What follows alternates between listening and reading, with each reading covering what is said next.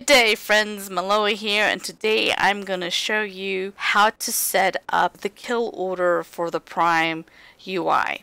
Let's go. The first thing that we want to do is open up Prime UI, go to Options, and what you're going to do is you're going to go down to Notes Windows.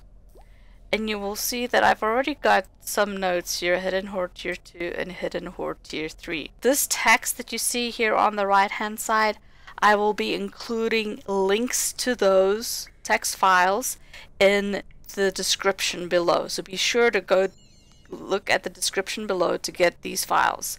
What you want to do is you want to open them up, you want to save it as a TXT file to your desktop so that you can load it back in. And then what you're going to do is you're going to open up the text file. You will highlight everything with hitting Control A, then do Control C to copy it. And then what I want you to do is you're going to create a note.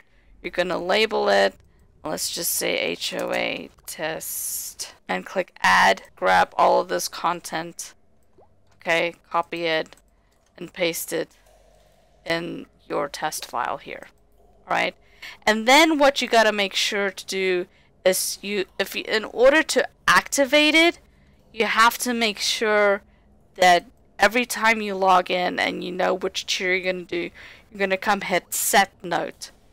Because the order of ads between tier 2 and tier 3 is different, right? The quantity and maybe the order in which you kill them. After you've updated the note to Prime, you want to go to Prime UI. If you followed my previous Prime plugin video, you would have known that I seen how I updated the Hiddenhoard UI. If you do not have this, you can just click New, type Hiddenhoard, and then just follow along the steps. So the first thing you're going to want to do is click on Hiddenhoard UI, then click on Add UI Element, and go down to Node Event. Make sure you scroll all the way down to the bottom to get to Node Event, and then click on Triggers. What you want to do is you want to now set up the trigger that is going to launch the kill order window for you. And the first thing we're going to do is we're just going to do the pulls between the bosses. So you want to do that by clicking on Party Chat. The first phrase that you're looking for is called beginning ads. So you just type that in, and then you do the exact same thing for your note event trigger. I have this handy dandy notepad that I've already worked up. I will be including this in the description below, so if you're looking for the exact wording that I use, then please go ahead and download this file so that you can do the setup properly.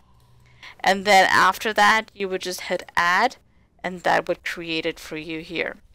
Then do the next one. So you would open up your file again, then do outside ads and paste that in here. These, by the way, beginning ads, outside ads, these match exactly what you have here. Beginning ads, outside ads. So you gotta make sure that it is 100% identical or it won't work. This is the #1 thing you have to troubleshoot if it is not working. Okay, coming back to Prime. And you would continue to do that for all of the Party Chat ones. Then the next trigger are the ones that are actually say events. This is very useful for when you're in the boss fights, because the boss is usually going to have something that is said that will then trigger the ads to spawn.